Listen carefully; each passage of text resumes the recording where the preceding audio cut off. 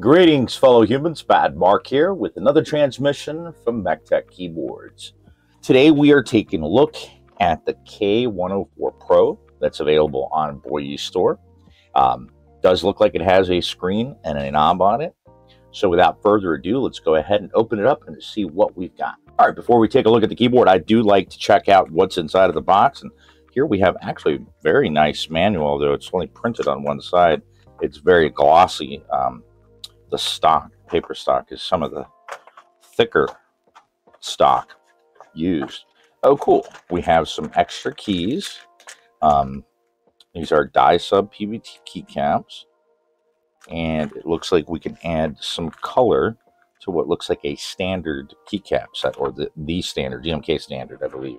We have two extra switches. Now let's check out what these are. Oh, wow. These are actually branded Boyi. So he's getting his own switches made as well. We have a 5-pin switch. We have what looks like the thin pins. This should fit Otemu's sockets.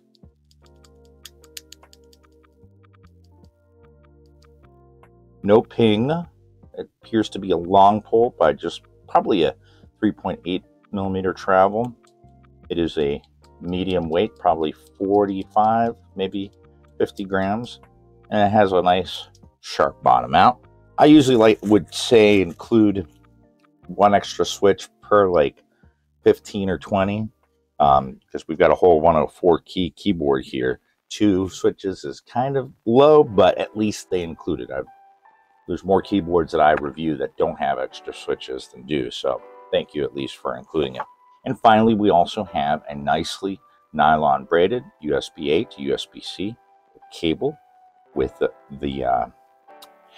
ferrite magnet. And here we are with the Boyi K104 Pro. Thankfully, we do have a dust cover. As I have been bringing this up more and more, I've been seeing keyboards arrive to me with dust covers. I know it sounds minimal, but if you want your keyboard to last longer, keep it covered up when you're not in use. I'm sure many of you have, gone to your windowsill or surface that you just haven't touched in a while. Maybe a windowsill that's behind a couch or behind your headboard or your bed. And then, just be a couple of months and you go to it and you wipe your fingers across, you'll pick them up and you'll find that there's a whole bunch of just stuff on your hands. Dust, dirt, the stuff that's just in the air, probably a bunch of mites, dead bodies in there that you couldn't see. You could put that under a microscope, you'd see the amount of just trash, microscopic, but trash that's just all in the air. That's going to land because of gravity. It's going to land on surfaces. When it gets to keyboards, it's going to get underneath the PCB, underneath where the switch and the PCB connect, into the switch itself, into the stabilizers, and is going to shorten the life of your keyboard. Now, I'm not saying that if you use a dust cover, it's going to protect it, and it's going to last 20 years. I mean, a lot depends on how well the keyboard is made. But if you protect it, you take care of your electronics, it will last as long as it can last based on its quality of manufacturing. So whenever you have a chance, if you do have a dust cover, I recommend saving them and using them on your keyboards when they're not in use. They will last you longer. Anyway, so we see that it is kind of a cheaper one, though it is well formed, so that we have the knob and everything in here. And let's take a look at this keyboard. This is definitely retro, though, well, it does look to be, that might be cherry. Oh, yeah, that's a cherry profile. Well, that's a bit of grease if I ever seen some. All right, so let's check out these stabilizers. First, though, let's see how thick these keycaps are. 1.5 millimeters. Now, that's nice for a budget keyboard, for it to have dyesub PVT. I've actually, when I first started, I don't know why, I thought double shot is just better. Now, granted, double shot PVT I think is better than ABS. ABS Not that I mind it all that much, but on some keycap sets, when it starts shining, it's just especially because it's no longer uniform. I just know that I have come to find that PBT, dyesub PBT, especially the thicker, will deliver more of a deeper tone on the keyboard than will a thinner, especially ABS keycap. But even the double shot PBTs, I think, are a little bit deeper. Anyway, so we've got a nice thick keycap here. For the stabilizers, we have definitely got what I would say is a little too much lubrication. I would take these out. I'm not going to do it for the stock sound test today, but when I come back to it, I will probably take these out, clean them up, and re-lube them, because that is just way too much lubrication. They are literally swimming in lube.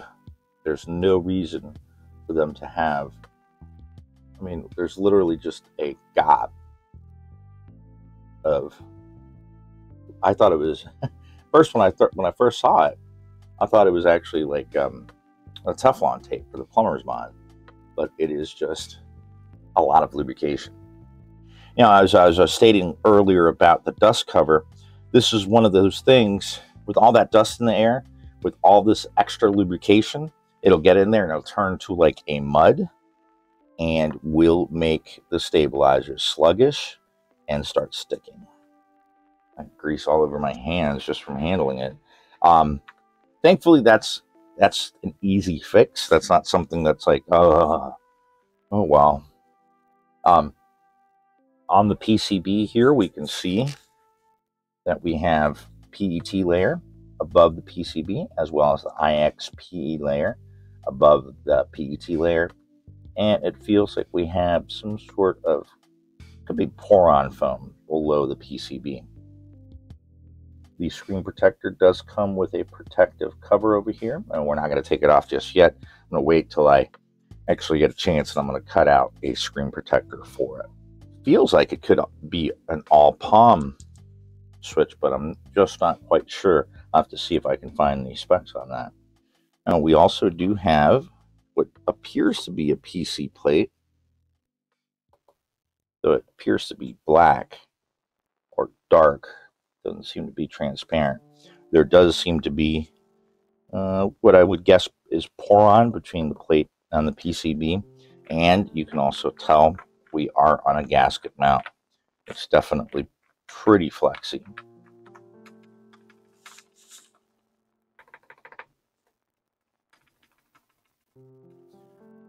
This enter key, definitely, you can hear that over amount of lubrication on there. So, but like I said, I will fix that when I come back to it.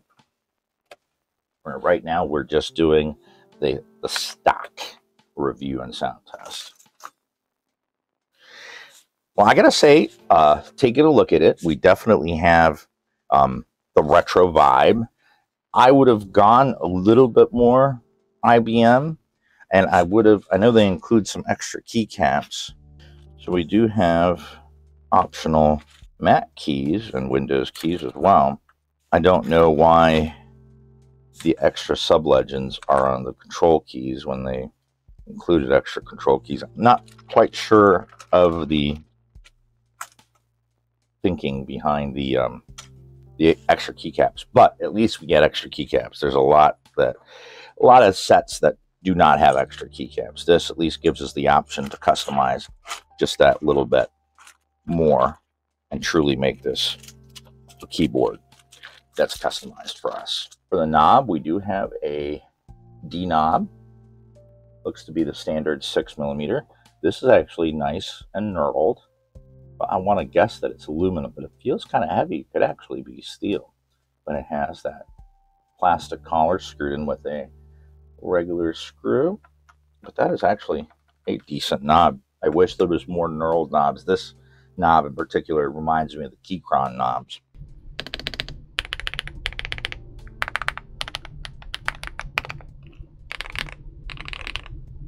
That hi-fi layers, the PET and the IXP, really do help bring some life to this keyboard. Now plugging in the RGB, it looks like we have some nice diffusion with the switches. With the south-facing PCB, I was kind of hoping that the plate was going to be doing some diffusing as well, but it is not. I'll have to come back to it when I go to open it up and take a look at what's in there and see if it's actually a black plate or if it's the foam in between that's actually causing the plate not to fluoresce. But despite that, we actually, or I could see the lights pretty good. We have a pretty simple display. We're going to have to take a look at the software real quick so that we can go ahead and update the date and the time. And I'm going to have, oh, so that's like a power button.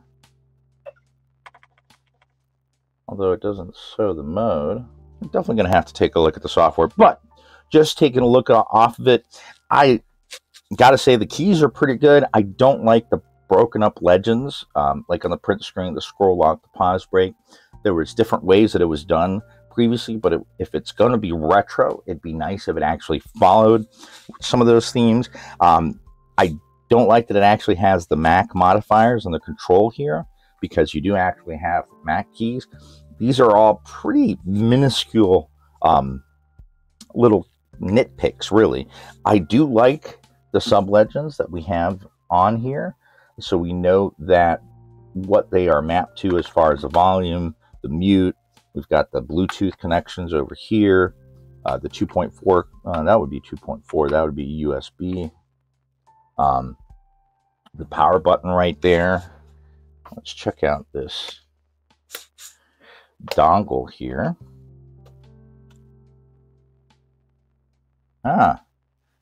So the entire radio transmitter is in that white plastic part. But I do like the fact that they've given us here both a USB-C and a USB-A receiver, or at least an end on either end, because there's a lot of keyboards nowadays that don't even have the USB-A port anymore. So, and I don't think it's an issue anymore, but when USB-C ports first started getting added to keyboards, they actually forgot to use on a lot of the PCBs I want to say pin 5. I forget what pin it is specifically, so that it can't overvolt. But I think they've taken care of that, because basically there was just some keyboards back when the port Cs first started coming out that were overcharging and overvolting the batteries or overvolting the PCBs and frying. But I think that's an issue of the past. Again, I like that they're 1.5 millimeters thick, and I do like that they have the extra, I'd call them soft legends. They're kind of like, they're not really sub-legends. The font, though, on some of these keys just seems a little off to me. But then again, we can always get our own keycap set. The closest this one would be the 9009. There's plenty of 9009 keycap sets out there. If we wanted to, you know, perhaps go with something different, we would just lose the ability to have those sub-legends that give us the functionality that's hidden underneath the layer. All in all, though, I've got to say that this is one of the nicer 100% I've seen. Now, I do have a whole slew of full-size keyboards coming to me over the next few weeks. It seems that a lot of people are kind of it's gone in a cycle. I mean, for the longest time it was full-size. Then the TKLs came out. TKLs were very popular for a while there. Since then, it's kind of just gone from let's go smaller, smaller, smaller. Now let's go a little bit bigger. Now people are like, if I'm using anything that's a TKL or smaller, I've got a numpad next to me. One, because my numpad has a volume, so I don't have to worry about the keyboard having a knob. But now it seems that after the craze of going all the way down even to like 40% keyboards and smaller, now some people, more so than I've seen in the few years that I've really been into the hobby, are now saying, I want a full-size keyboard. I think it's probably a lot of people that are just newer coming in, finding out that there is this whole new world with keyboards, and they're just like, well, I'm used to a full size, and that's what I have the space for, and that's what I want. So full sizes are definitely starting to make a comeback. Not only that, 1800s, 98% are also becoming quite popular.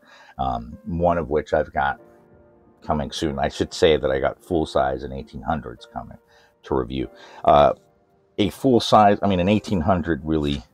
So even though an 1800 is not a full size, it is closer to the size of a TKL, as we can see here. If we cut it off here, we're really only losing this one column right here.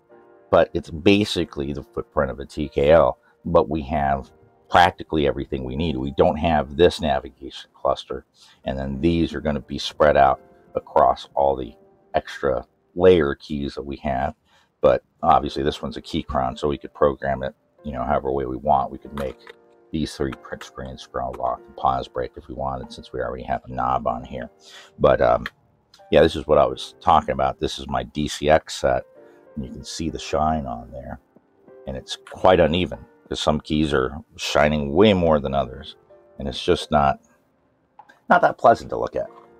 That's why I prefer PVT when I have a choice. I don't even really look for ABS keycaps anymore. If I see ABS, I'm immediately like, nope, or let me see if they have it in PVT. So as far as a full-size keyboard goes, I've got to say this one is pretty good. For what we've got here, if you're looking for a full-size keyboard, please try to get one with a gasket mount. I think that, especially if all you've ever used are tray mount keyboards, this being a gasket mount, you're going to find that typing on this is so much more comfortable. And if you ever do experience, like I do, pain in the wrist and the hands, it's not going to happen as quickly. I can code much longer on a gasket mounted keyboard than I can on a tray mounted, especially a steel plate, because it's basically, there's no give. So it's almost like you're pounding your fingers into concrete. Now granted, your desk could have a little bit of give, your desk mat could have a little bit of give. That's going to help, but at the keyboard, at the point where your finger is actually striking, that force is going all the way down and up your hands. And I'm not a doctor or anything. I just know from personal experience, I can type about twice as long on a gasket mounted keyboard before feeling any strain or pain in my hands as compared to when I'm typing on a tray mounted steel plate keyboard. So if you're going to be doing a lot of typing, gasket mounted plates are definitely the way to go, because it's going to be a much softer, pleasant, and non-painful way to type. So I know, you know, they say retro, and pretty much it's just the fact that this is beige. We've got the 9009 keycap set on here. Obviously, there was no screens or knobs on keyboards back in the day. And while this doesn't, you know, have like the layout of, say, a Model M or a Model F, which I would love to see. I mean, I don't see why they can't, you know, make them look like that with the round knobs on the side for the feet to kick out. I'd really like to see, I don't know, I mean, those patents, I don't know if they've expired or not, but I would like to see some more retro stuff. I'm a kid of the 80s. I grew up on this stuff, so I really like it. I know some people prefer, you know, anything but retro, and that's fine. But I really do like the retro touch that we've been seeing with a lot of the keyboards as of late. Just the specs. Today we are taking a look at the Boyi K104 Pro, a 3-mode full-size keyboard with a customizable screen and metal knob. This keyboard is a gasket-mounted PC plate keyboard with a south-facing 3- and 5-pin hot swap compatible PCB that includes hi-fi layers and is well dampened. It is preloaded with Boyi Palm jadeite green hi-fi linear switches and 1.5mm thick dyesub PBT keycaps in the cherry profile and the 9009 colorway. The chin of this keyboard sits at 24mm, while the back sits at 33mm, providing for a default typing angle of 5 degrees. Flipping out the first set of included feet will raise the back to 36mm, changing your angle of typing to 8 degrees. Flipping out the final set of fold-out feet will take the back height to 42mm and your typing angle to 11 degrees. This keyboard is equipped with a 4000 mAh capacity battery and comes weighing in at approximately 1,045 grams. The MSRP for this keyboard is $67.89, after a $5 coupon on Amazon.com. All right, so download the software. We go to boyikeyboard.com and click on the download link, which will take you to the software driver page. The driver for this 104 is down at the bottom, so you can just go ahead and either hit page down a few times or hit end to get down to the bottom of the page, and then you can go ahead and download the Boyi K104 Pro software driver. Installation is fairly standard. It does have an option to open immediately after installation, which I selected. Once installed, we're greeted by the lighting screen. We have other settings. I wanted to take a look at the screen. So there does seem to be spots. I don't know why it's called Game 1 and Game 2, but then you have a drop down of Custom 1 and Custom 2. But I went ahead and selected some slightly heavier GIFs, but they do work on other keyboards. One is the Show Me the Money Jerry Maguire animation, and the other one is the math meme one. Now, to import it into the software application, it was fairly quick and straightforward, but uploading to the keyboard did take a little bit longer than I expected. At one point, it was just sitting there at 0%, and I thought that it had stuck, but nothing was spinning like it was crashed or anything, so I gave it time, and eventually it moved from the 0% and then actually started uploading.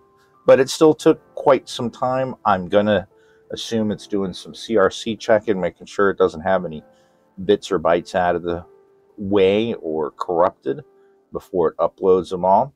Under other settings, we have Windows Lock. We can do the exchange keys or the arrow keys, WASD, which I don't think it's really necessary on a full size, but some people may still like WASD. As far as the macros, you can create macros and record, type, keystrokes and everything. Now, we do have one function layer, so you can set, if you select function set, you'll be able to select functions, or you'll be able to map the underneath layer, at least for the keys that are not already pre-mapped, which isn't too many because we are dealing with a full-size keyboard. So it's really only like the lighting controls and everything that have already predefined keys. But we can go ahead and map for any of the ones that are not mapped for their layer underneath. Now, for the lighting, we have the ability to select any one of the 18, I believe, effects that it has pre-included, or we can also do custom, and that allows us to do the per key RGB, which I know a lot of people, it's one of the, if not the most, it's probably one of the most questions that I have asked about keyboards when somebody is asking me and querying me about a particular keyboard. And does it have per key RGB? So this one does. Now, it looks like the software and the firmware are both up to date, so there's no need to update that, but usually that settings cog in this type of software, I've seen the software before. There's about 5 or 6 standard packages that most companies use. Now, some companies have developed their own, like Akko Amansky Cloud Driver, but a lot of these other ones, Boyi, I know he is a smaller shop, but he has grown a lot, especially over the last year. So he's probably buying these already kind of prepackaged. Maybe he provides a logo and a couple of names, like the model name and everything. And that's how they customize both the stickers on there, the box, as well as the software. All right, so we're going to take a real quick look at the screen here. All right, so I know that I had it on a it was dark mode, because when I'd go to the screen, this was all dark and the numbers were in white. But for a few seconds, it takes me to volume control. But if I press and hold back, it takes me back to here, though. Press and hold again. See, it goes into dark mode, but it's volume. So I'm kind of confused as to how that's supposed to work, but we have, when you're in the menu setting, you can select the GIF selection, and That's one thing about some of these screens, because of the way that they're made, they don't have necessarily the best viewing angles. That's why I like it when they have a little bit of a tilt, because here, I mean, this is flat without the feet out, but if I do extend the feet, it's at least going to be a little bit more. Oh, I guess I have to select it. All right, so if I select the GIF, then it's playing it, but I can continue to scroll through here. Oh, basically this just allows me to scroll through both of the GIFs. That's it. All right, so the interface on this is a little buggy. This may be their first revision for this particular model, so I'm gonna assume there might be some updates coming, because it's just a little odd how this thing works. So if we go to backlight set, RGB bright, RGB speed, RGB mode. So we can scroll through the different modes here, though, and it just takes us back. So we can set connection. Right now we are in USB. That's what that symbol means. We can do OS, Mac, but this button is when the light is on, you're in Mac mode. When it's off, you're in Windows mode. Now we do have the time, and the time is correct. We don't have a date, but we have 1, which means numlock is on. N is for NKRO. I may have turned that off inadvertently when I was testing, because there was a button in the settings for the software to turn it on or off.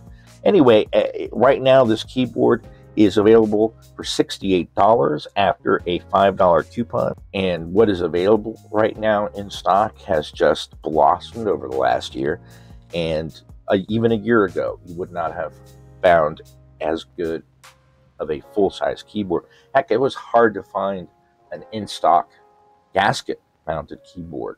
But there was a few, but very few, a handful at the most, gasket-mounted full-size keyboards. Now we're getting them not only gasket mount, but with screen, with a knob. It's just, it continues to blow me away. Best I could call this is hi-fi.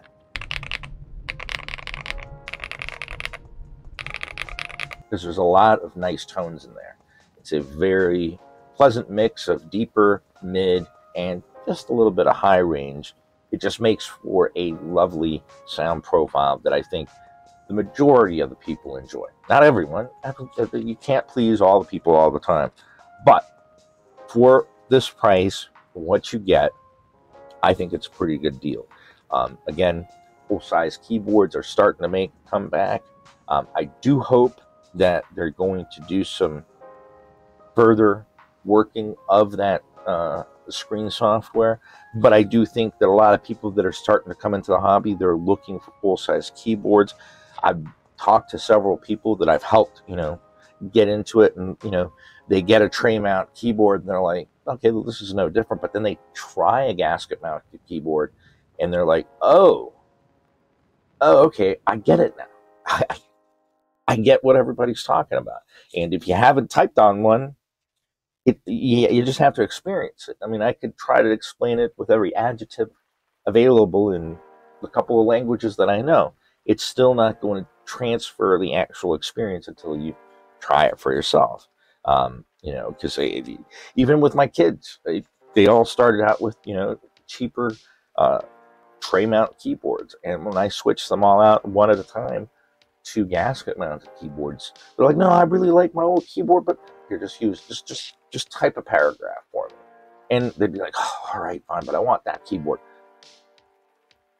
And you could almost see the change in their face as they were like, no, okay, this one's nice. Can I just make it look like that one? So usually a keycap change was in place. But everyone, I've never had anyone that I've been like, okay, here's this tray mount and here's a gasket mount. And I've never had a single individual that I've done that to. And I've done that to probably more people than I should. I've basically become the keyboard guy, but that's a whole nother story. But I hand somebody, a tray mount keyboard that may be tuned and it sounds nice, it feels nice. Oh, I like this keyboard, this is nice. Hand them something extremely similar but gasket mount, and then they're like, wait a minute, why is this so much nicer? Like, especially if I don't explain to them, the differences at first, which I do that. I've had a couple friends, immediately they're like, wow, this is soft. Like, wait a minute, this has give. But some people, they can't quite put their fingers on it when they first start typing on it. They are like, huh, this feels better, but why? They're not really, I mean, they know they're feeling something different, but they can't quite pinpoint what it is. And it is that fact that you have that gasket mount, you have that soft typing. Anyway, not to get off into the weeds, I tend to do. I think this is a great value. I don't think we would have seen anything at this value even a year ago. It definitely has that retro feel. It could have been a little bit more retro. I definitely would have gone with a really thick beige cable as well, though at least they did include a nylon. I like the nylon braided USBs personally, but there's no coil. I would have done it all coil, but that's something that I think would have just added that much more of that retro touch. But the keyboard itself, it's interesting, it's nice, it has some extra keys so that we can customize it. You know, it has some interesting features in as far as having the ability to set the GIFs. And it is a 3-mode keyboard that also has a USB-A and USB-C. So if you're a road warrior and you still want your full keyboard, well, here you go. Weighs less than 1.5 kilos, so it's not very heavy. I mean, obviously it's a little bit bigger, so you're probably going to need a bigger bag to put it in, but it should fit in most backpacks. And there are cases on Amazon for full-size keyboards. But I've got to say, personally, I like it. And I'm actually going to switch it out, and I'm going to use it for a day or so as my daily driver and see what I think about it. And like I said, in the future, I will come back to this. We'll open it up. We'll see how it's built on the inside. I think the majority of people, if they were to purchase this keyboard, they're going to be happy with it, especially if they already like the aesthetic. Then everything else is just going to fall right into place. There's not much to be unhappy with right now, except for a little bit of quirks that comes with the screen, which can be fixed with a firmware update. And for me, those are just nitpicky, that they broke up the legends for those modifier keys, the navigation modifier keys. Other than that, it's really not that big of a deal to me. I think, like I said, majority of people, if they purchase this keyboard, they'd be happy with it. Like I said, I'm going to use it, and it may end up staying on my desk longer than intended, because for the time that I've been using it during production of this review, I've actually quite enjoyed it. I'm like, you know, I just, in my head, for some reason, I think full size, I think it just, my head just automatically kind of, I guess, assumes it's going to be tray mount, assumes it's going to be hard, assumes a lot of things. And as soon as I touch it, I'm like, oh, no, that's not, no, that sounds pretty good. So, you want retro, you need wireless, road warrior, 4,000 milliamp hour batteries. I'm not sure how long you'll get as far as lifetime. Everyone uses a keyboard different. Anytime anybody asks me how long will this last, it's like, I don't know. You don't use the keyboard like I do. You know, we're two different people. Anyway, I'm going to go ahead and leave you wonderful folks with a stock sound test of the Boyi K104 Pro. I do hope that you enjoyed my review. A like, a subscribe really does go a long way. So for now, I'll just wish you wonderful people an awesome day. And until the next transmission, keep calm and keyboard on.